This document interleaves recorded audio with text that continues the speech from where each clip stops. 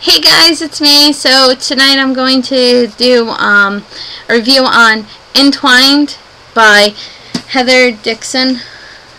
Dixon. See, pretty cover.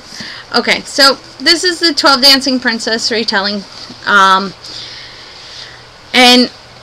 it follows the oldest girl and through all the problems that you would think that the 12 Dancing Princesses would go through. So the main story, you guys probably already know, is the girls aren't allowed to dance, and so they go down inside the palace and in an enchanted forest that's underneath their room. They dance all night, and they're watched over by this guy named Keeper while they're dancing. And little do they realize is that he is evil, and when they do figure it out, it's a little too late, and basically all hell breaks loose. So this story has like a little bit before they become the 12 Dancing Princesses. It tells about how the mother isn't with them, and about how the father, the king, kind of doesn't pay attention to them and stuff like that, and their resentment towards him. So there's a little backstory on why they really rebel and start dancing. It's because they have to go through mourning and they don't want to, and they want to dance because it reminds them of their mother, and the father wants nothing to do with remembering his wife, because he's kind of going through a little crisis, and I think almost anybody would if they lost like the love of their life, which obviously she was to him. So this book is something that I couldn't put down. It's one of those books that once I started it and I really got into the story, the heart of the story, which takes a couple chapters, I'm going to tell you that right off the bat. It does take a while to get into the 12 Dancing Princess story, because you have to go through the beginning mourning phases. I'm going to tell you about a couple of the characters that I absolutely loved. Obviously, I was in love with Azalea from the moment that I met her. She was just awesome. She talks more about her sisters, the narrator does, which I would imagine would be more of her kind of telling the story, but not really her kind of talking in third person. I felt it was more like that in the storytelling. I could be wrong, but that's how I felt. And they did talk about the sisters a little bit more, but through the things that Azalea would do for her sisters or around her sisters, you got to know her, and because her sisters were her everything. The two other girls that are like the closest in age to her were Bramble and Clover, and everybody was named after a flower. I can't remember all their names, but Bramble and Clover were the two closest, and in the end were talked about in like the last chapter or so. And I liked them. Bramble was like a spitfire, and she was really angry with the king, really angry, almost as angry as Azalea was in the way he was treating them and such after mother passed away. The baby was named Lily, so you can figure out like that it was in alphabetical order based on age, because it goes Azalea, Bramble, Clover, and then the rest are all in there. I can't remember them. They're strange names. I think there was Holly though. Hollyhock or something like that. Anyway. So it's just like a really good story. Anyway, I really like those two out of the sisters, the Clover and Bramble. Clover couldn't talk without stuttering, and by the end of the book, she can complete a sentence without stuttering too much, or there'd be one stutter. And yeah, Keeper is an interesting person, or thing.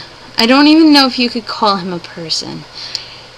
He didn't like him from the beginning, and I didn't trust him. And that's probably because I did read the inside flap where they kind of say it's he likes to keep things, and Azalea, what the heck was it? But there's a cost. The Keeper likes to keep things. Azalea may not realize how tangled she is in his web until it's too late. And I think that could have been the reason, or just the way he acted when they first met him. He was a little strange and a little scary, and if you know the story, when they do meet, like, the person that keeps the pavilion in the fairy tale, some of the stories talk about how the person traps them, or the princes trap them to say, oh, it's fine that you come and dance with us. But I think it was that, a little bit of that, and then a little bit of what the back flap, the flap said, not the back flap, the front flap said. And so I liked him as an evil person, but I couldn't stand him. I wanted him to be obliterated, which, yeah. So, the reason why they find Keeper is because of Lord Bradford, or Mr. Bradford, telling Azalea, who he thinks is Brandable, and you have to read the story to figure out why he thinks she is her younger sister. He tells her, if you rub silver onto the markings on stones in the castle that say D-E, they're hidden passages, and there are rooms that they used to keep stuff in. They were using as storage. And so that's how they get downstairs and meet Keeper, well, down into that part where it's a silver forest and everything.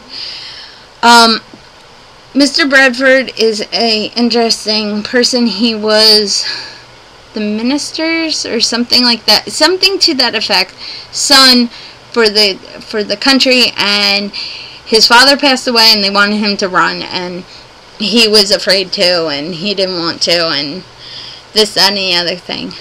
Mr. Fairweller, who I also liked, which was another boy in the story, he's the minister at present. I believe that's what they're called. I'm just going to call them that.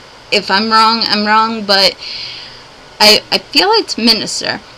But whatever. The person that's underneath, that runs, like, Parliament or whatever. I know in England they're called ministers or something like that. Or I'm thinking of Harry Potter, and which could always be true, and I'm thinking of Minister of Magic. But whatever. And then there's Lord Teddy, who is just the funniest thing, and they totally, like, want to, like, destroy him, the girls, and it's so funny. He is the exact opposite of Bramble, who is a Spitfire. He's like a goofball, and the little girls love him. The younger sisters love him. Lord Bradford, all the sisters want to destroy, because he turns off their clock. They steal his watch. They throw potatoes at him. They do a whole bunch of stuff, and yet he still likes them, which is the funniest thing ever. And he's just really funny. And the best part is when he's bringing Azalea back. I won't tell you why. She left the castle even though she wasn't supposed to.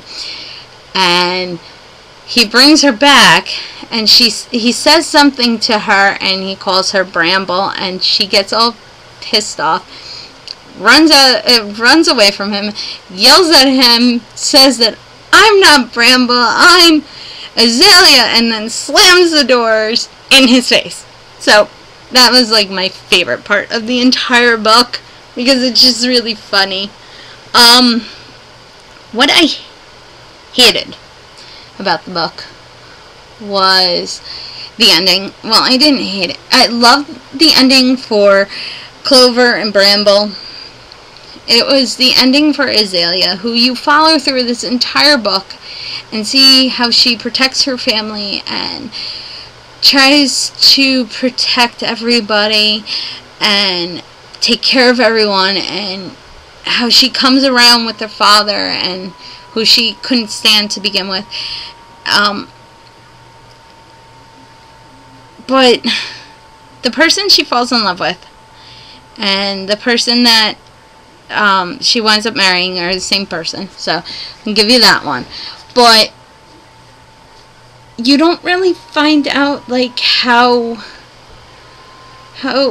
everybody's happy about it, if they're not, if they, like, I don't know, like they should have kissed or something like that, or something, like it should have ended like that, like a real fairy tale ending. But this ended kind of more like they all became a family again, and I guess that's better because they really weren't in the beginning, so the major contrast of them becoming a family is really what the author wanted. But I just wanted her to be with him and kiss without her sisters ruining anything. Oh well.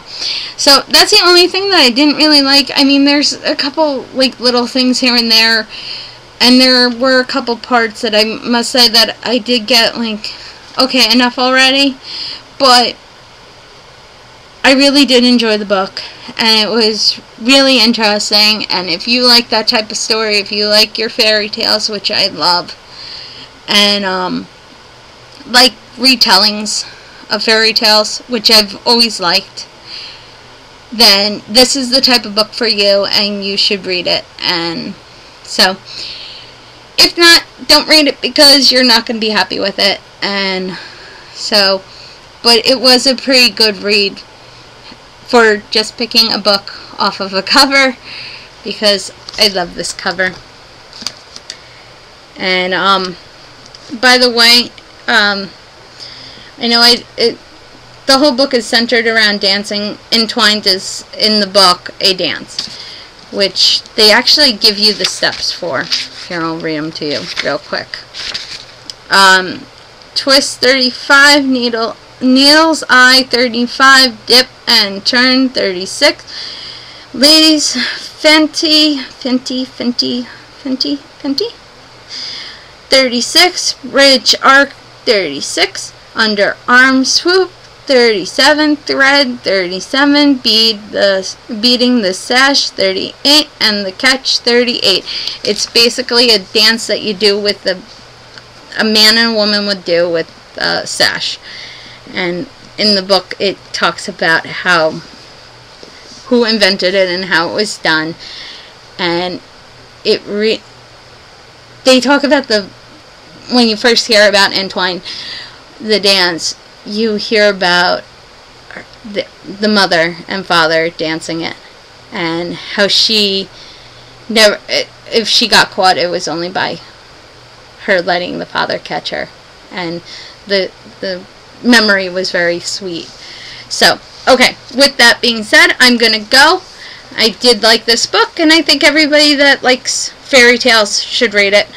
So, bye guys!